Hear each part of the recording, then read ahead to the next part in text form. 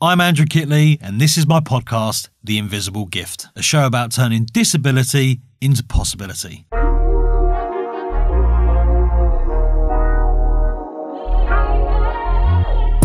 From a young age, I was told I had a disability that would make it impossible for me to achieve and flourish in life. I struggled in school and felt I was not truly understood or supported. On my long road to becoming the owner of multiple businesses, I have learnt that dyslexia was not my disability, but rather my invisible gift. My dyslexia challenged me every day, but it was also what made me into an independent thinker, a creative, and gave me that hard-working mindset that has taught me to never be discouraged by failure. I realised there are many people out there just like me. So I wanted to learn more about them and dyslexia itself. I realised I needed a way to do this which was great for dyslexics, which obviously rules out writing anything down and makes total sense why a podcast is perfect. I'm excited to be sharing this journey with you as we learn more about dyslexia, the incredible people that thrive with it, and how we can all transform our greatest challenge into our invisible gift. Welcome to my podcast. Today on The Invisible Gift, we have Grant Harrold, aka the Royal Butler. Grant is an etiquette expert, a professional butler, and worked directly for the Prince of Wales for several years. You may know Grant from the BBC series Country House, or from his hilarious YouTube videos featuring his dogs. Grant and I spoke at length about his experiences with dyslexia, the royal family, his work in media, and his plans for the future. But first, I asked him why he wanted to become a butler in the first place and how his journey in that profession began. So Grant, unbelievable job for everyone listening. You were a royal butler and quite an impressive resume I've been reading. And so really, I'm going to start with outside of dyslexic for a second, and because it's new for me. What made you decide to do that job? It's blown my mind, really. When I was a youngster, you know, when you're obviously at school and everyone's talking about their careers and what they want to do, and you know, all my friends wanted to be policemen or firemen or work in the bank, and to me they were all boring. You know, I wanted to do something different. So the two, if you like, ambitions or dreams. One was to go into acting. I loved theatre. I loved the idea of entertaining people. I even studied a drama club in my primary school. And then in 1993, there was the movie Remains of the Day. And of course, it was all about Anthony Hopkins, as Stevens the butler, with Emma Thompson, the housekeeper. And I was amazed at this role of somebody that just makes everything happen. And I thought, wouldn't that be an amazing job to do that? Because to me, that was just such a fun thing to do. And so both of them, as I said, were equally things that I'd like to do. And what's really strange is when I went into the profession, there was no butlering 25 years ago. It's not like how it is today. I mean, it was very, very few and far between jobs. So it was really bizarre and strange that one, I got into it, and two, that I actually got to work for the people I got to work for, because it just doesn't really happen like that. So it is very much as if, you know, kind of waving a magic wand and it happening. That's how it seems to have happened for me. I've been really lucky. So when you was at school, let's talk obviously a little bit about the dyslexia. When you was at school, did you notice any differences in how you were learning compared to your peers at the beginning stages, or was it more later on in your life you realised? I think, funny enough, I've got all my report cards. Can you believe it? How sad is that? I've kept all my school report cards, and I sometimes look back, you know, kind of read what was said about me, and it's really interesting because the one thing that comes out, and bear in mind, this is when I'm quite young, so we're talking about from the age of 7 to probably about 12. The one thing that comes out is apparently I was a chatterbox, which is obviously a good thing for entertaining. I was also very creative, very, very creative. But I did struggle with my English, and I struggled with maths. So all the kind of things that they felt that were important, I was struggling with. And the things that they felt were not as important, the creative side, they felt, you know, obviously I was doing really well with it. And in a way, they supported that and they encouraged it, because I think they thought, well, he's not really that great at the other stuff. but not at any point did anyone say to me, you know, there's obviously a problem. Nobody said that. So I just went along, just, if I'm being completely truthful, thinking maybe I'm just a little bit thick. Maybe I'm just, you know, slightly backwards like this, and that's just how it is. And you don't talk about it. It was never talked about. You just assume that's what's going on. And it's when you get to high school, it's when it's not quite the same, is it? Because then you're in a different environment, and then it does become more noticeable. And then it is a case of, what is wrong with me? You know, why am I struggling with these things? So once again, I focused on the things that I was good at, the creative stuff, and the other stuff, the important bits, actually, my hires and everything, I just turned away from. You know, I didn't even complete my hires because I was struggling. So what was you great at? Because that's really kind of what I like to get down to. You say the creative side. So what areas of creative side did you more excel in? Was it mainly, because you said you wanted to do acting originally? So was it mainly drama? Yeah. Because it seems to be a more regular occurrence, the drama. It was drama, because I was very, as I said, I started a drama club at my primary school, and then I joined the drama classes at my high school, and I couldn't get enough of it. You know, I loved the whole, you know, so for example, in my English class, I really struggled. When I was in the drama class, I could go into a character and entertain my whole group, and they would be in hysterics at me kind of doing some silly little sketch or something. And that's when I realized that was something that I enjoyed. And also, you know, when I was younger, I was bullied, you know, which is reality of, you know, it does happen obviously at schools, and not just at schools, but it does happen. And for me, the drama was an escape. You know, it's going into this make-believe world, if you like. And so I threw myself probably more so into it because of suffering bullying and things as a kid. And I'm really grateful, because I think if I hadn't kind of focused on that, it's really helped me, weirdly, it's helped me with what I do today. Even as a butler, I mean, as a butler, you have to act. So it's without question, it was the perfect thing to focus on. But little did I realise how much it would help me. I'm going to ask a question, and excuse my ignorance in this question. What is it? Because I think we all have an image of what a butler actually does, and I don't think many people know. So I'm sure everyone else is as interested as I am. What skills does a butler need, and what do they actually do? It's the thing about a butler. So the modern day butler is very different to the butler, say, Castle and Downton Abbey.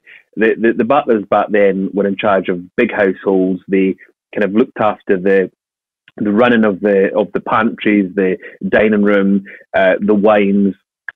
Where today the butler's a personal assistant. So they literally, I've said many times before, they turn their hand to everything. So what I mean by that is they can, one minute they can find themselves serving a meal, then they can find themselves maybe doing some housekeeping, then possibly doing some valeting. Valeting's looking after clothes, looking after children. I even at one point helped look after children, looking after animals, running shopping errands. So it's very much a modern day personal assistant. But the biggest thing about the butler is it's being able to know what somebody wants before they ask for it. That's when you know you're doing a good job. If you can, in a day, a course of a day, actually have everything planned for your principal, your employer, and you know what they're going to want before they even know, that's what makes a good butler today. But you know, it's evolving all the time. It has to, because the way society evolves. This brings me on to the percent I find quite interesting, because with my dyslexia, I find organisational things an absolute nightmare. Whereas for you, that's sounds like the most important part of your job. Yeah, the organisation part of it is a big part of it, and it's funny you should say that, because don't get me wrong, I do struggle with that, because, for example, as a butler, one of the things you have to do is you have these meetings, obviously with the principals, with the family, to discuss what's happening for the week ahead. With the royal family, it's months ahead, but you know, with the other families, it can be weeks ahead. And so you've got to plan things, and I always found it really important. I had to write things down, because I would never remember, and you know, I had to kind of I had to so for example, say there was a housekeeper there, she would go away and she would memorize the whole thing, the whole week, no problem. But I would have to keep going back to my notes. I'd have to keep going over what it is I'm doing, literally all the time. Otherwise, I would struggle with it. But as soon as I knew what I was doing, then it was second nature. It wasn't a problem. But so I am good at the organisation, but I do have to keep correcting myself and checking what I'm doing. Otherwise, I would get confused with it. How did you? Because you didn't really just become a butler. You probably become the top butler you could probably become in the world, working for the most famous family in the world. What aspects of, if any, and I mean, I don't like to just attribute anything good or bad to dyslexia, but what attributes of dyslexia do you think help you ascend up that chain to get where you eventually got? I think people with dyslexia, and it's also the people that might not even know they have it. You know, people. I'm sure there's a lot of people that don't even know. But I think something that is a common ground for everyone is a determination.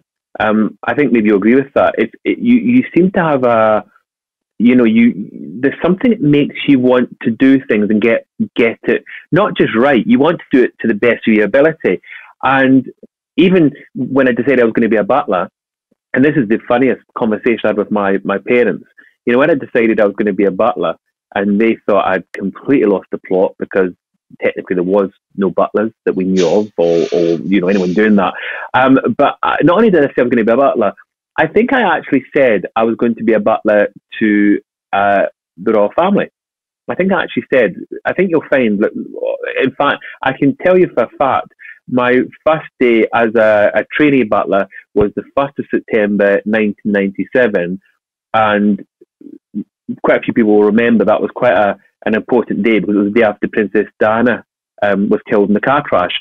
And it was that day when I started in this private household in Scotland, and on that very day, I decided that I was going to work for the royal family, and it would be my goal to look after Princes William and Harry to make sure they were safe. Now, I was 19 at this point. This is how I felt, like with the rest of the country. And that's exactly what I did. You know, and I did it within, I think it was within about 6-7 years, which isn't that long. You know, it's like an apprenticeship. I mean, it's not, 7 years isn't long to suddenly get to that top job. I suppose when you're leading, because as a butler, I assume you lead quite a few members of staff as your main port of call. What strengths did you bring on board? Because there must have been some of them that were noticed more by these amazing families you worked for. I am a royalist, so I'm going to celebrate every second of it. So what was the main strengths you brought from your background in being more creative and having opposing strengths to other people? Do you know what I think it was? I think, and I know this for a fact from having conversations with, if we say the royals, for example, because I didn't try to be anything I wasn't, if that made sense. So I was always very much Grant. I was myself. Now, when I did the role of a butler, so let's say there was other people around, I would go into that character, go back to my acting. I'd have the suit on. I would know how to act, how to behave, how to do it. When there wasn't guests around, and say I was with the young princes or the prince, I would be myself.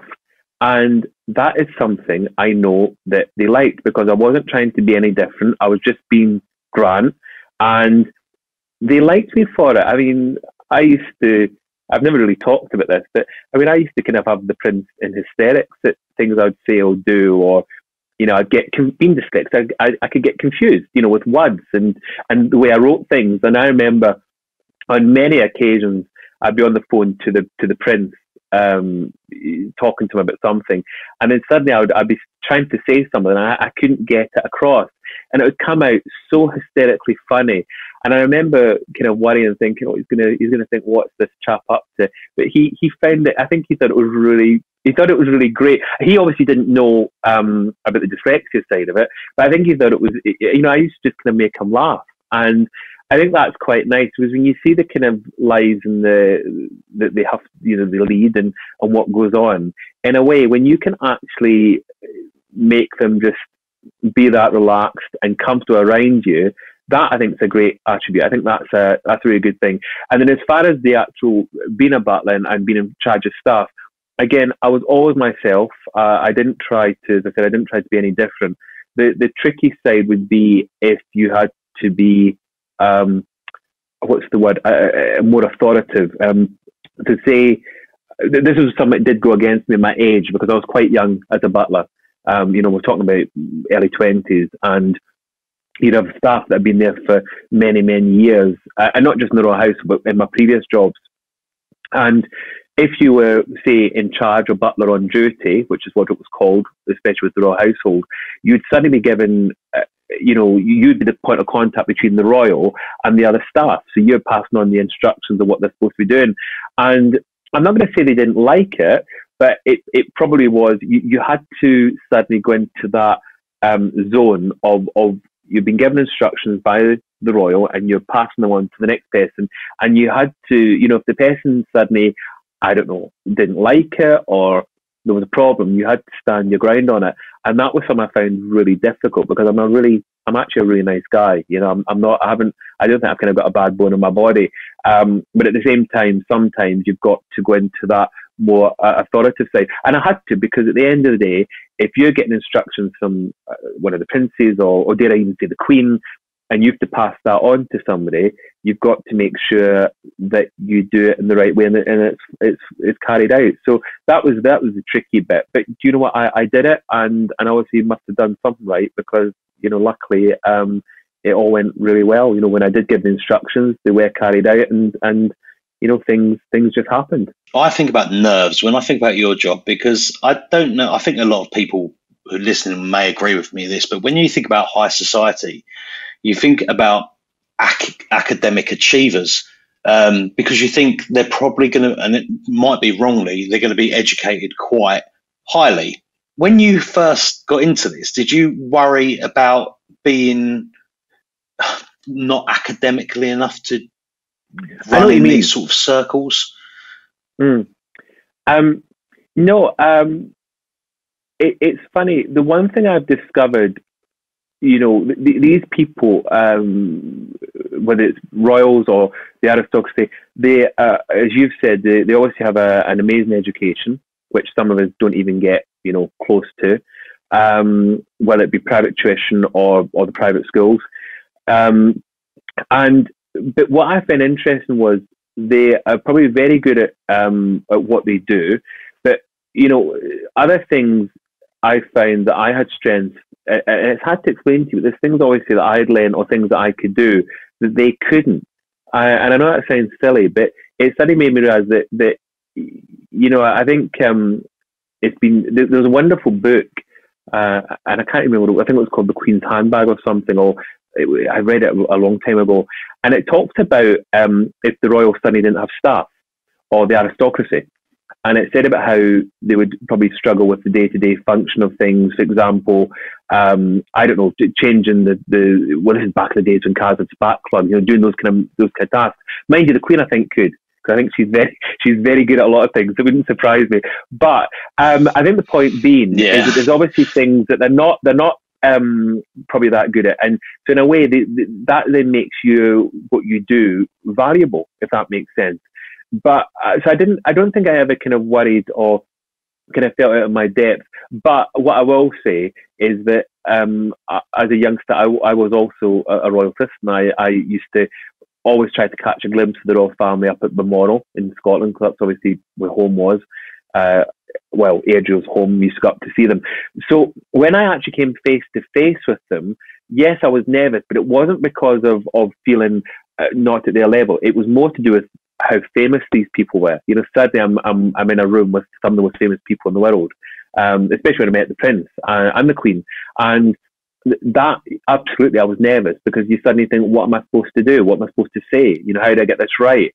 And, the first meeting with the Prince, I remember being so nervous, I can't even tell you, but he was great, because this is something he's very good at, is making people feel very relaxed and comfortable around him. So even though I was a quivering wreck, he was great at making me feel comfortable, let me sit down with him and having a conversation with him. And, I remember this is the first time I met the Prince, and it was actually an interview.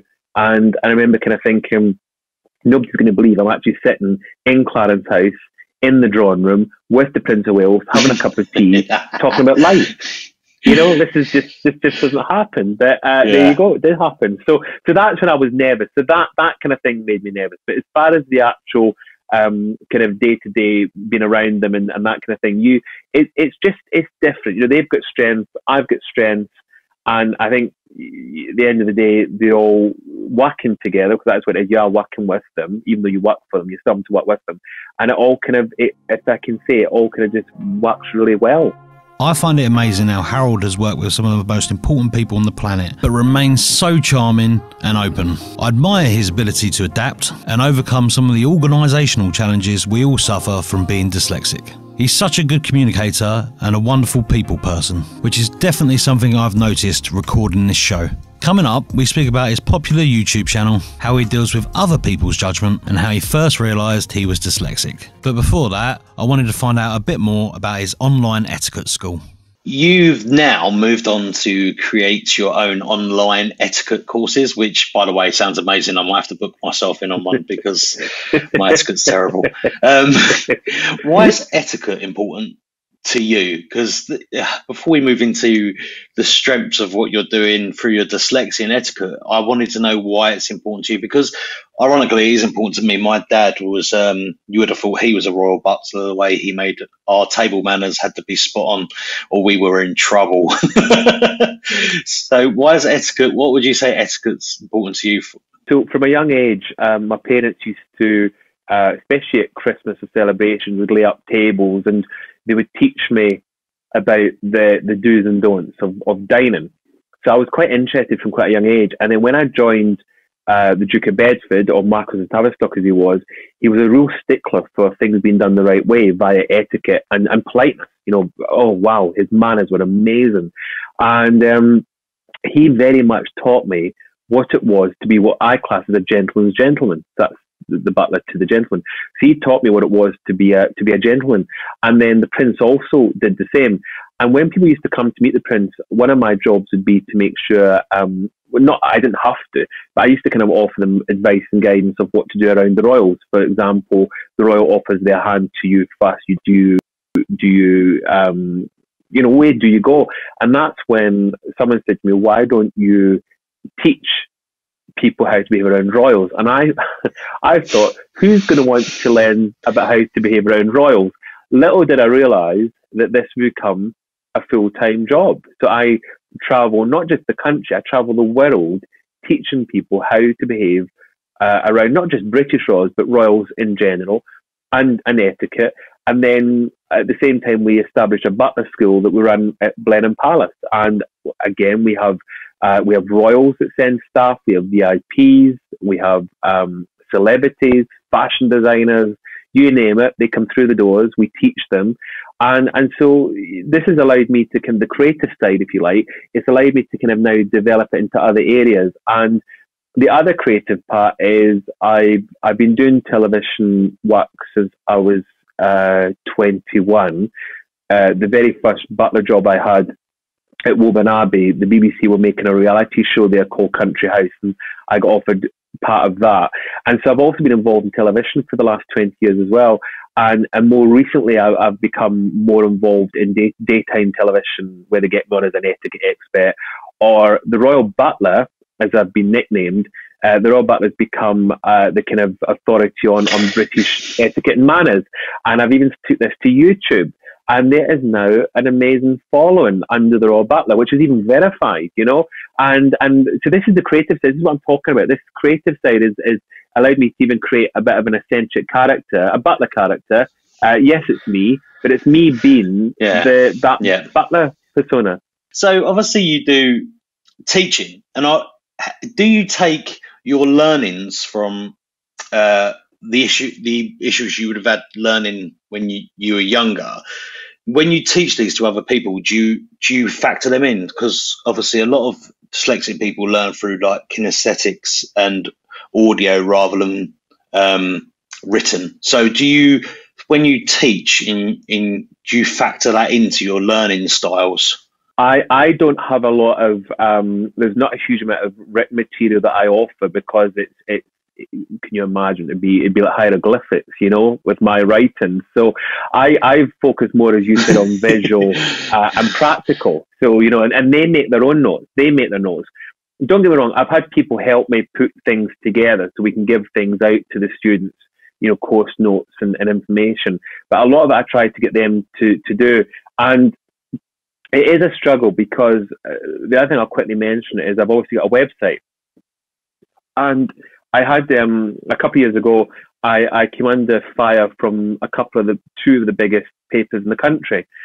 And I came under fire because they had obviously read about me, and they were basically saying I was thick.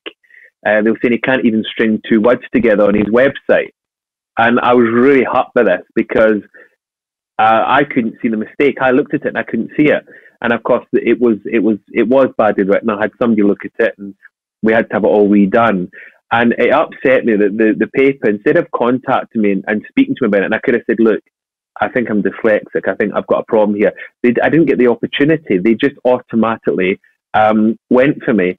And it was soon after, weirdly, I was given an etiquette class in Bath, and the British Dyslexia Association's the chairman, the CEO at that point, was actually there.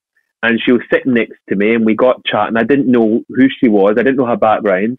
And she was asking what I'd been up to. So I told her what had happened with this press.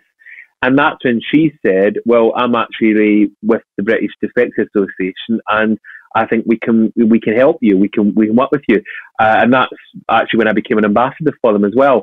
And it was just, the timing was really weird. But even since then, it still shocks me how quickly people will go for you if there's anything wrong, not just in your website, even in social media. If something's not grammatically spot on, they come for you. And I find it really sad that, people do that without actually thinking. It might not just dyslexia. There could be some other medical reason that people are struggling, and it's just wrong that they don't actually think about it. And that's what I'm trying to. So I'm also trying to put that out, even in my teachings. I'm trying to say to people, when it comes to etiquette and politeness in society, you've got to remember, especially with social media, you've got to be very careful what you say, because you don't actually know what's going on the other side of that communication. That that person, you don't know what's going on. And recently, I've been putting tweets up along those lines, just to remind people that just because you think they're just being silly or lazy, that might not be the case. Yeah, media is not really known for its tactfulness in certain areas, and especially when you have a relationship with the royal family, you're definitely going to get attacked more. Yeah, that's the problem. I've had that a lot in my career. I'm a structural engineer by trade, and it is the assumption that structural engineers can do pretty much everything you can put your mind to academically, when in fact it's not actually always the case. And I think people are very quick to judge about what we do. And what's funny is, you said this, I always say this about disabled people, that when Tom parks in disabled bay and you see someone else having a go at them, and it's like they kind of expect someone to crawl out of a car, rather than, because disability comes in so many forms. And that's kind of how I feel about dyslexia. People can't see. It's funny. It's a bit like fat shaming and skinny shaming. It's bad to fat shame.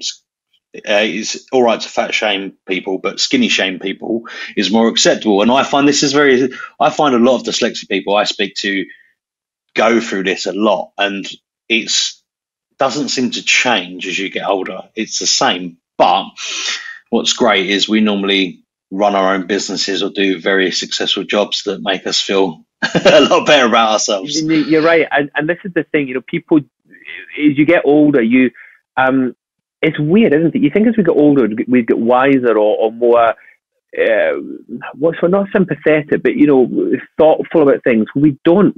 As we get older, we seem to get more.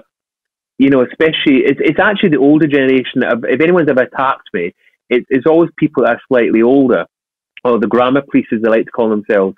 And it's what you said. It doesn't matter, whether it comes down to the fat shaming or race or sexual orientation. The people seem to forget. They forget. And mental health. There's another big thing that I'm really passionate about. Mental health. I'm a huge believer. I've always been a huge believer that everybody, to some degree, has some sort of mental health. I honestly believe that. I've always thought that, even when I was little, before anyone ever talked about it.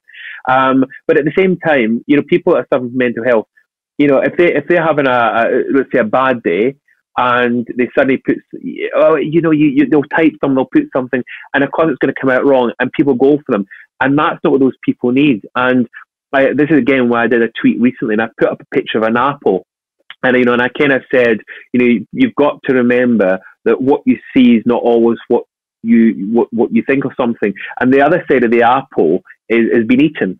So one side looks perfect, the other side isn't, and it's kind of saying to people, this is what we've always got to remember. That especially again with the dyslexia, you've got to understand people don't understand it, or they don't want to understand it. But you've got to be really careful, because you're not. It does upset people. It upset me when the papers had a go at me. And I've got quite a tough skin, but that upset me, because I suddenly thought, what have I done wrong? I'm trying to make a living. I'm trying to make a successful business, and suddenly I'm getting attacked for it. You kind of think, well, why? What have I done to them? I haven't bought the papers since. I'm sure they're going to miss my 60p, whatever it is. But that's kind of how you kind of have to turn it. You have to kind of turn it around and make it a bit of fun. You're going to then say, you know what? Okay, it's fine. I'm not worried about it. It's not doing me any harm. It hasn't affected my business. I'll just pick myself up, dust myself off, and carry on. So do you find other people's judgment fuel you, or sometimes push you back, or how do you work through that? When I was younger, if something set me back, I'd get upset. I would get upset, and I wouldn't attack. I would just kind of cower away and hide, if you like. When now, and again, maybe it's as you get older and you get wiser, you do suddenly get to a point where you think, I'm not going to take that. I'm not going to obviously have a huge argument with somebody because somebody said something that I'm not happy about. But at the same time, I'm not just going to take it. And so I think it makes you stronger. I really do. I think it gives you a strength, and you actually, the world we live in today, even though it does happen, and we've just said, that there is people that attack people for all sorts of reasons, but society as a whole are becoming more supportive of people that have got disabilities or anything. The majority of people now support it, and thankfully so do celebrities, and can I even say royals. So there's a great support network there. So when people do stand up, they're not standing alone. There is other people there that do support them, and I think that's really important. But I've definitely got to a point where when anyone kind of mistreats me, or I feel that I'm being treated differently for whatever reason, including obviously dyslexia, then I stand up to them. But the way I do it, and just to give you a very quick example, if somebody has a go at me now for say one of my tweets. So say I do a tweet and there's a problem with it, and it'll be a silly mistake. It'll be, I forgot a comma or an apostrophe, whatever it is, and they'll have a go about it. And now what I do, before I used to get angry, originally I'd get upset and do nothing, and then I'd get angry, and then I'd want to say something. And you think, but you've got to remember, this person could also be having a bad day. So now what I say to them is, thank you so much for supporting British dyslexia. Now may I ask you to go to the website and pledge something, and you never hear from them again. You never hear from them again. Or sometimes I'll get a private message with they'll get an apology written to you, saying, I'm so sorry, I should have known. And then I go back and say, look, I'm not trying to have a go, it's just, you've just got to remember when you say something, just bear in mind what you're saying. And that's kind of how I deal with it. So I think in a way, rather than hiding from it, you've got to address it, if I can say publicly, especially in social media, but in a way that's not, you're not attacking them, but you're thanking them for understanding, you know, and even though they haven't understood, that's the whole point. You're doing it in a way where they then go, oh, what have I done? Because some people, I think, generally just don't understand, just don't get it. Although the story of how Grant found out he was dyslexic may surprise you, it didn't surprise me. So many people in the UK don't know they're dyslexic until they're adults. It's such a shame because learning you have dyslexia allows you to embrace it. I can relate so much to Grant's frustration with being misunderstood and spoken down to because of his dyslexia. Grant tells us a few more stories about some hilarious misunderstandings he's had, explaining what it's like to be a dyslexic working on television, and I ask him about his goals for the future. We also chat about technology and how it's changed everything for dyslexics. I don't know how you feel, but technology's really changed things for dyslexic people. Some good, some bad. And when I say bad, it's not bad as in other people notice it, but I have things, anything that corrects my spelling as I'm typing is amazing. But then half the time I don't realise I can't spell until I have to write something by hand. And I realise how much my autocorrect's been doing for me so long. Yeah. Yeah, Grammarly is good as well. I use an app called Grammarly, if I can say that, and it's you pay for it, but it's not a lot. But really importantly, it goes a little bit too far.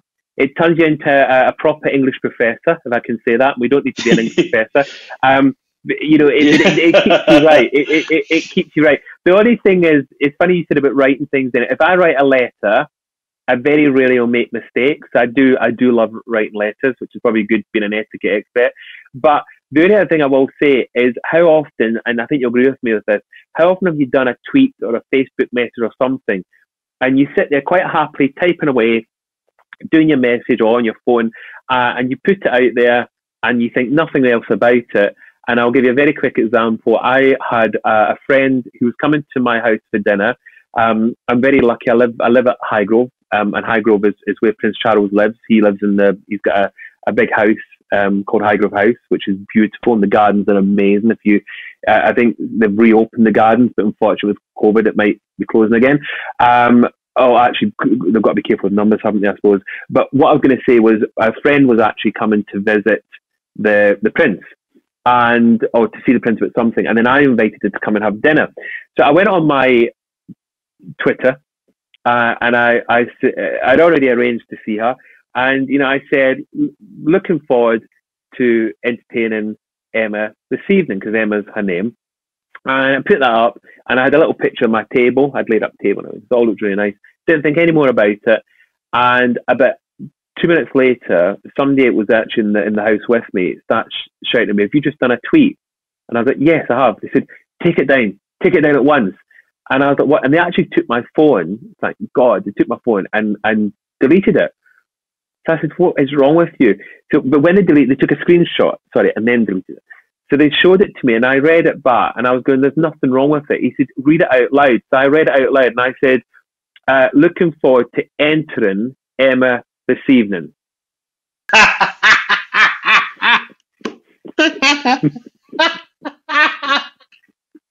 I've done things like that so much. So this is not a good message to put out to the world or the universe that this is what the Royal Butler's getting up to this evening. So luckily Emma saw this. Emma saw it, and she giggled, and when she came down, she said, "I wasn't sure what I should be bringing," and I was like, no. I said, don't worry, it's fine. So it was thank God she knows me really well, but otherwise I'd have been mortified. And you know, and they keep it funny, but this is when I realised this is how it can go so badly. It goes so badly wrong. I couldn't agree more. I have done that so much, and my partner regularly says to me, "What have you just written?" Because we've got a family WhatsApp, and we always write things on the family chat. And she's like, "Read what you said," and I read it, and I'm like, "There's nothing wrong with that. There's not one mistake in that." And she does exactly the same. Read it out loud or write it again. Mm-hmm. And I write it, and I'm like, "Oh, No, that's going to upset my brothers, or something like that, because it's. And you get annoyed as well, don't you? Because when you've done it, it annoys you a little bit because it's funny, but you also kind of go, why? How did I do that? And you do end up kind of almost kind of like getting so angry at yourself. You think, how did I get that so wrong? And I did it again recently. I wrote something and I literally made a word up. I made a word, and my friend was coming back saying, what is that? What does that mean? Is this a new word? And I was like, yes, it is. The Royal Butler is now creating words. This is what we do. But I have no idea, how it just happens like that, You love your dash hounds, don't you? I've seen your Instagram. You're very partial to a dash hound. Is that right? Yes, I am. Dash it. Sounds like some really rare thing that you're partial to a dashing. But yes, I am. Only because when I saw it, I thought, where's the corgis? I thought he's got to be into corgis. No. See, here's the thing, right? Here's the thing. So, now this is going to really test you as a royalist, because the Queen historically used to have Daxies, and the Queen Victoria had Daxies, and then the Queen had a corgi, and she then bred corgis and Daxies and got doggies, and she still got doggies to this very day. So it's not a corgi, but it's still, Daxies have still got royal status. So, and they were also the preferred hunting dog of the Egyptian kings, apparently, way back. And they had longer legs. They've shrunk a little bit, obviously. I read that the other day, and that actually kind of brings me on to something else, which I ask everyone I speak to. Do you read a lot? I do, but not I read, but not a lot, because I struggle with reading. I'll find if I read a book, I need to read the same paragraph about twice. Over and over again, yeah. To take it in. It's really difficult. Have you tried audiobooks? Because they are a massive game changer. Audiobooks. Yeah. Audiobooks are amazing. Do you know? I've read different books over the years, and without going too down spiritual side of things, but somebody a long time ago said to me about I should read an amazing book called Conversations with God, and it's one of these books that it kind of answers a lot of questions about different things. And I tried reading the book. There's a whole set of them, and I tried reading the first book, and I really struggled. And then somebody said about the audio version. So at night I'd put on the headphones and listen to a chapter. And I tell you what, it was not only was it amazing, it was actually the author reading it to you. And the author, because he had actually experienced some amazing things, it was really nice to get to hear his excitement in it. So I'm actually a huge fan of audiobooks. So even if I'm at home and dare I say I decide to do a bit of housekeeping, I'll then quite happily put an audio book on. In fact, recently I listened to Stephen Fry. It's one of his books from quite a few years ago, but he did one. And it's great. It's great just hearing the person telling you their story in their own words, literally. The audiobooks changed my life and the way I read. I say read, sorry, listen's probably more accurate. So much so that now, for instance, with the show notes for today, and when I speak to other people, I have to get my partner phones me up when I'm out traveling for work and reads it out to me, and it's almost like listening to an audiobook, and that's kind of what she's been doing for the last couple of weeks. And it really helps. It helps me retain the information because I have to hear it. Yeah, I'm in complete agreement with you. If I read something, I struggle to take it in. If I hear it, I get it.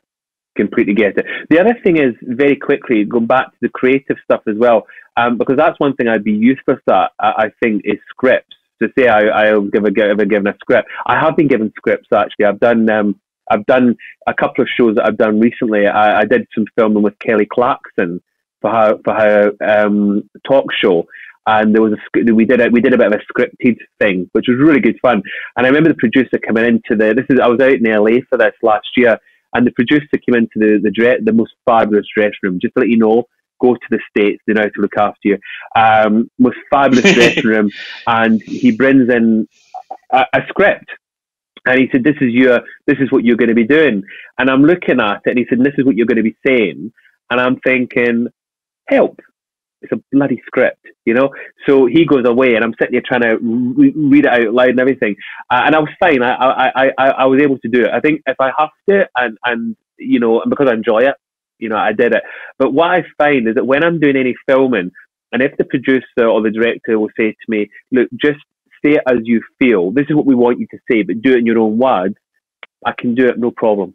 No problem at all. And I'm not too bad with auto cue, but again, I can get a bit, if there's a word I don't recognise, I can get stuck. So that's why, again, with my YouTube things, you know, some people think I've scripted them. They're not. It's just, I literally just say what I'm going to do. I just go out there and just do it because that's what works. But not just with that, also with filming, if I'm lucky and they let me do that makes life a lot easier. So, like most dyslexic, I'm sure you've got some big plans for the next 12 months. What have you got planned for the next 12 months? COVID's kind of changed everything, hasn't it, just now? So, you know, at the moment, everything kind of revolves obviously around that. But I'm looking at, you know, the Butler School. I get some more courses running there at Blenheim because we obviously haven't done it this year. I'm still doing filming. You know, what's amazing is you know, filming hasn't stopped. If anything, my film work has increased during the lockdown, and there seems to be more of a demand for TV programs. So I'm kind of focusing on that. And I think as far as kind of big ideas, I mean, the YouTube thing that I've been having fun with, what I call quarantine etiquette, it really took off. And I'm kind of thinking I want to do more along those kind of lines, more of that kind of thing. So I might convince the Dashants for some more treats to do some more of these videos. And see where that goes, you know. I mean, there's been all sorts of, we've even been talking about doing an etiquette book. You know, there's all sorts of ideas and plans. And the problem is, doing what I do, you never kind of know what's suddenly going to come up, you know, what you're going to be asked to do. You know, the filming projects, literally, I find out about a week before and then you do it. And it's the same with the etiquette. You know, I've had an amazing inquiry come in recently. And if it goes to plan, you know, it's an amazing job.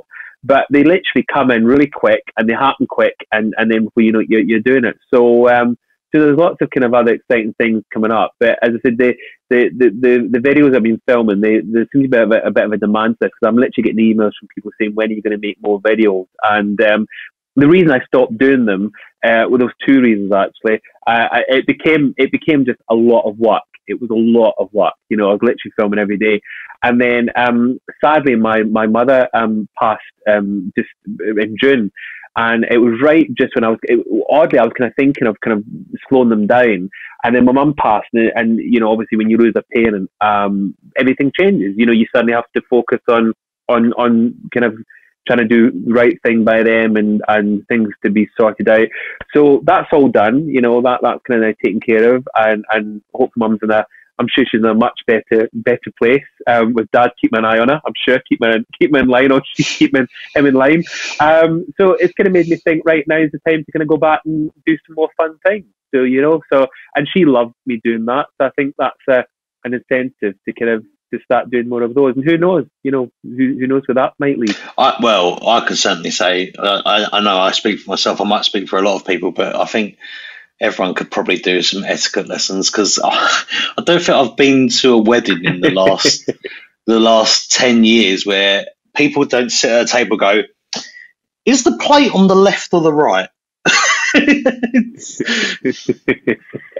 Here's how to make friends. Like the next time you're at a big event and you sit at the table, I guarantee you somebody at the table will be eating with the mouth open. Okay, I guarantee it. I'm making a bet with you right now. You will sit at the table and people always say to me, what do you do in that situation? How do you say to somebody, I feel sick because, you know, I'm having to, and I said, it's quite simple. You look across the table at them and you say, excuse me, and they'll say yes. And you'll say, have you ever sat opposite a cement mixer? And I guarantee at that point, it stops. It's amazing. It works every single time. It's great. Cement mixer. Brilliant.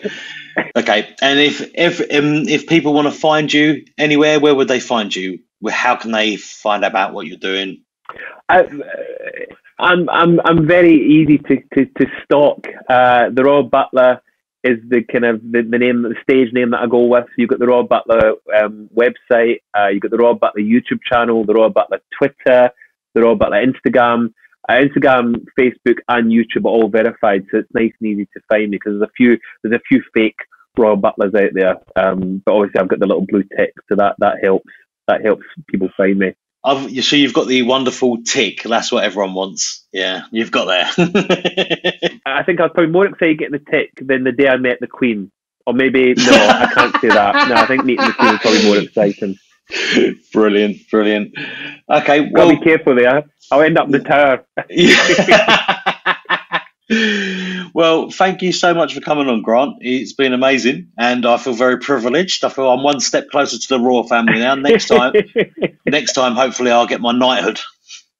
Yes, so that'd be good. Can you imagine a knighthood? That'd be amazing. So, and your wife will be a lady. She'll love that, lady. So when she reads, you'll have your lady phoning you up to read your information to you.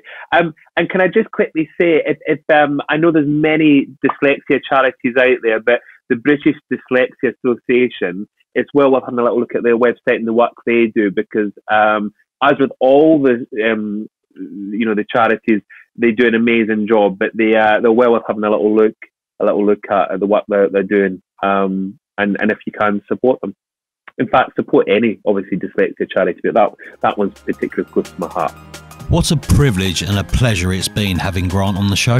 I never saw myself in a situation where I got to speak to a real-life butler. It was fascinating to learn what it was really like. I found Grant quirky, hilarious, lovely to speak to, but most of all, really humble.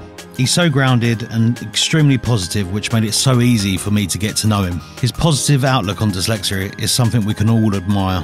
I hope everyone listening enjoyed it as much as I did, and Grant, truly thank you for coming on the show. I hope we get to speak again one day soon. If you ever want to do any extra etiquette training, feel free to come around my house anytime.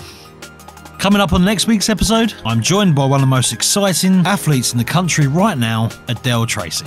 And I'm really excited to share our conversation with you. That episode's coming next week, wherever you listen to podcasts. Just a couple of quick notes before we go, they're important ones. First off, make sure to subscribe to The Invisible Gift wherever you listen to podcasts, so you can automatically be notified about new episodes. One thing that's really important to me is to hear what you guys think about the podcast. I want to hear more about the challenges you're facing, what you're trying to change in your own life, work and family, and hear your inspiring stories of how you've overcome the odds to achieve the incredible. I know because so many of you are dyslexic that asking you to write something to me is not going to work. So I've worked with the production team on The Invisible Gift, and we've come up with an idea. Grab your phone and record us a voice note. If you've got an iPhone, use voice memos. On Android, the options are endless. Once you're happy with your message, you can email it to me. My email address is andrew@theinvisiblegift.com. I would love to start sharing some of your audio notes and stories in future episodes. Also, and I'm really excited about this, head to theinvisiblegift.com, because that way you can see the amazing artwork that has been commissioned to go along with each episode this season, and also find out more about each of the guests I've had the pleasure of speaking to on the podcast. If all of this is way too much for you, I get it. I'm starting a newsletter that includes all this and more, and it will come straight to your inbox. It's so simple to sign up at theinvisiblegift.com. You've been listening to the Invisible Gift podcast, presented by me, Andrew Kitley, and produced by One Fine Play. This episode was recorded by Kazra. From One Fine Play, James Bishop is the executive producer. Kazra is the audio and visual engineer. Connor Foley is the editorial producer and researcher. Special thanks to Christina, Izzy, and the Cube Studios. Thank you for listening to the Invisible Gift podcast.